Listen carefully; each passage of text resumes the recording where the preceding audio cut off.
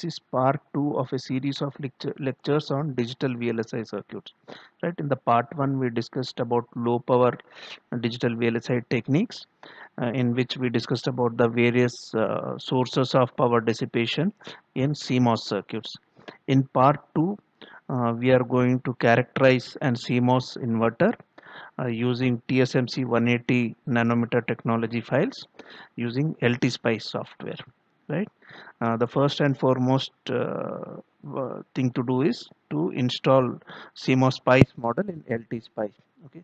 You can go to this link and download these 3 files. Okay. Once you have downloaded these 3 files, you got to paste tsmc 081.lib file in the address which is given here in program files LT-SPICE lib /sub, and you got to paste these 2 files in lib stroke sim folders. So once you have done this, you got to open, the first and foremost you got to do this, you got to download these 3 files from my web page, and then you got to paste these as given here. Then open a new LT-SPICE schematic. Okay, on the top right you will find a SPICE directive uh, button, small button tab. So you got to press that. Once you have pressed that, this window opens up. You got to type dot include tsmc 018.lib. Right, this is the SPICE directive wherein you are asking the SPICE LT-SPICE to include this library. Once you have done with that, you press OK, then you are ready to go. Then you can use this component menu, and you will be able to see CMOS N and CMOS P added as small instances. Okay, so you can invoke those instances and set the required W by L. So you can subscribe to this YouTube channel, and you can, keep yourself updated with the new lectures which I am posting out here. Okay, now we'll go to LT-SPICE and do a inverter characterization demonstration. I'll show you how to characterize the inverter using LT-SPICE. Now I opened up an LT-SPICE. I am going to open a new schematic. I have opened a new schematic. I am going to the SPICE directive. Right, I am going to type include tsmc library. Make sure that you have ticked not the comment but the SPICE directive. Now this should be enabled. Once you have done, you press OK, and you can paste it out here. Okay, now if I go to the component menu, okay, I'll see CMOS N which is available here. So let me take that CMOS N. Right, and I can go to the component menu. I will find CMOS P is also available. So let me select CMOS P. So this is how I'm able to get CMOS N and CMOS P. So let me first set the length. Okay, it is 180 nano, right, and the minimum width for a 180 nano will be 400 nano. So let me set those specs for here. Let me put 180 nano, and P, as we know, we generally take 2 times the width of N. So I am putting 800 nano. So let me join these with wires. Let me join these with wires. Right, let me put a small wire here. Let me take a ground pin and put it here. Let me ground the substrate out here. Right, let me put a VDD out here.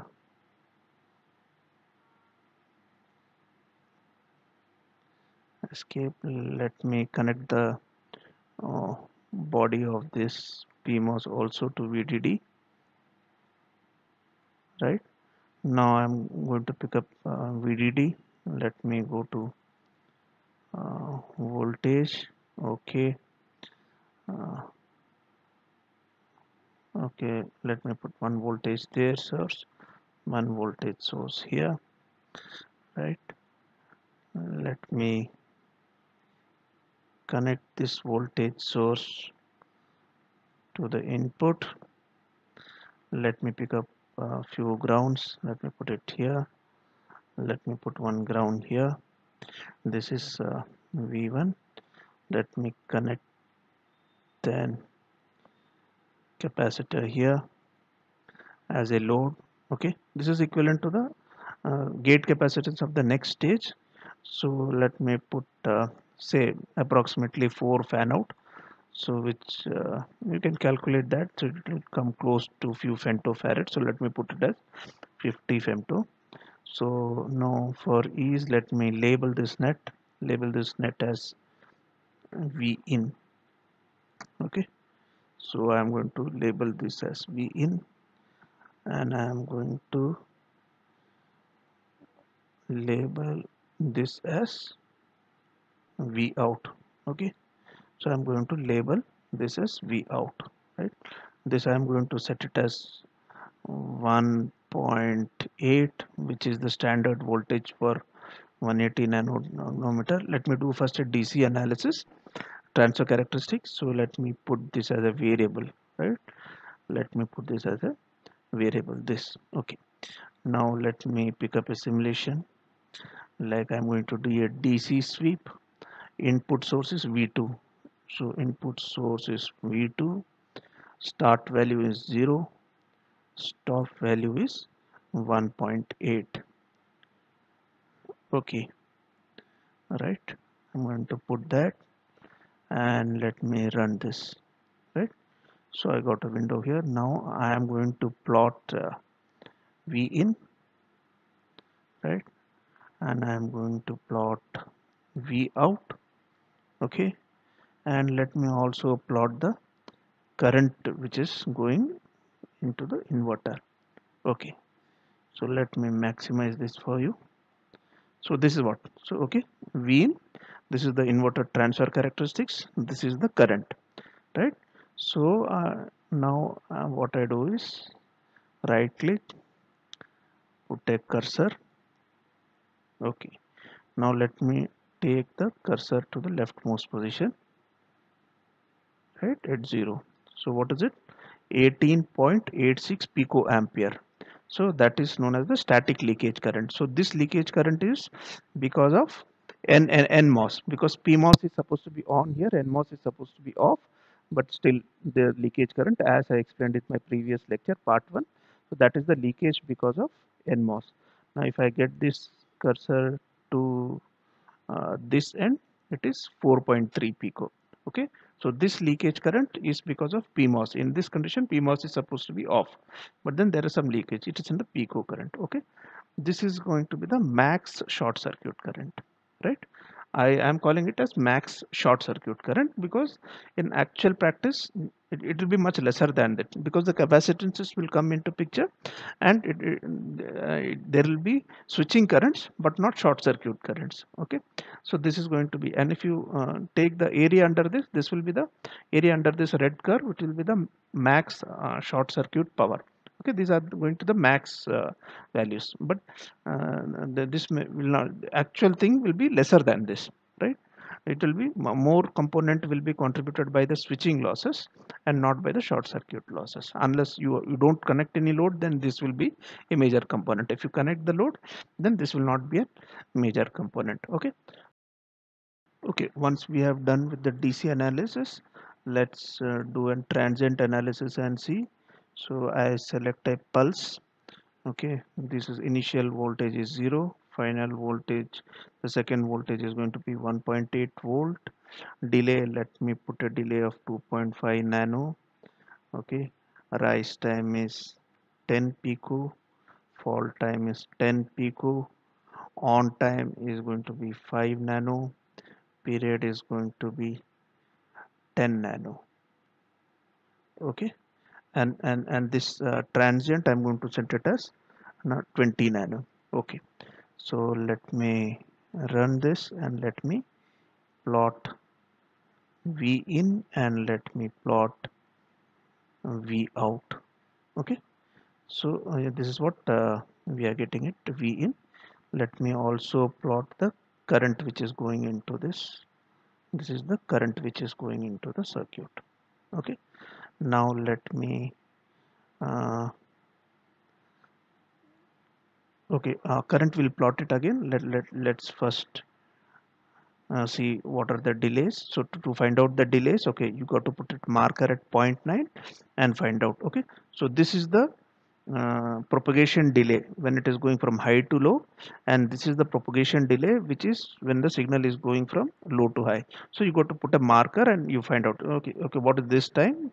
So you got to put two markers out here, right? So you right click, you go to first, okay, this is the marker, okay, this for the green line, right? So if you see, and since it is given a 10 pico, so around not at 2.5, right? 2.5 nano, some at 2.5 nanoseconds. This is too steep to capture that data. So we go here, we put a marker here. Okay.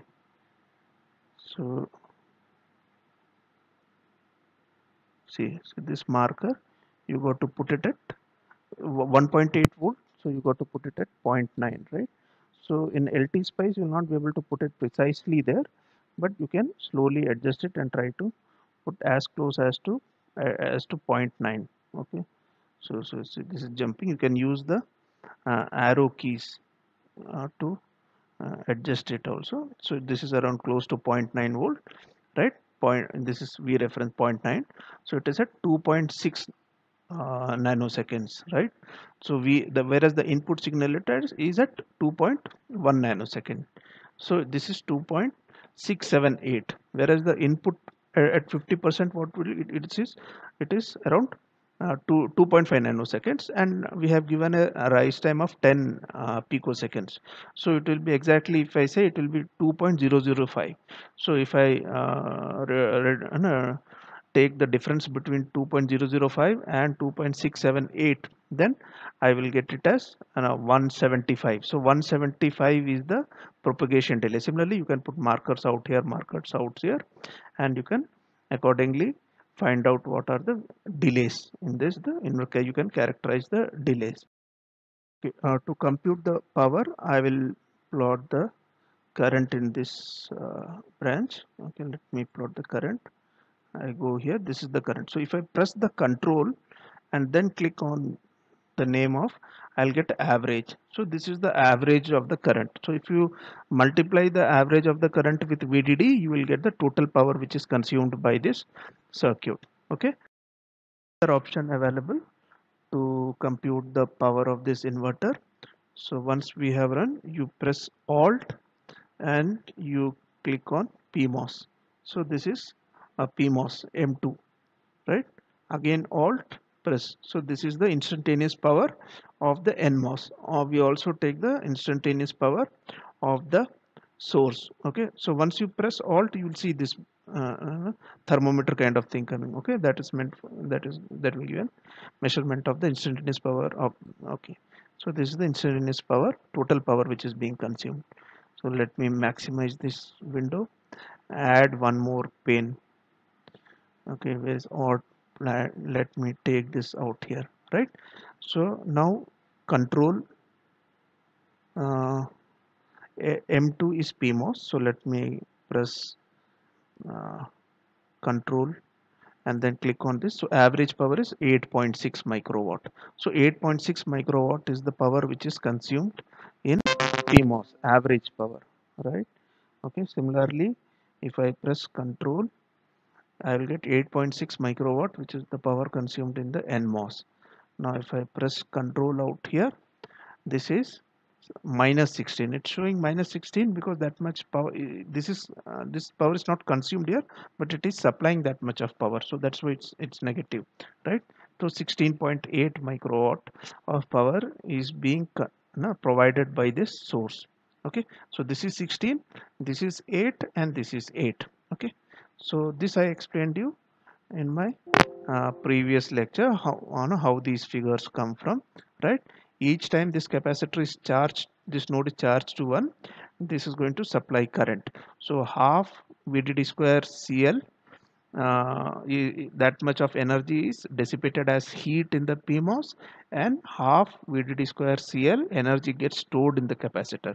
Similarly, when this input signal goes high, that half VDD square CL, okay, that much energy which is stored in the capacitor gets dissipated as heat in the NMOS.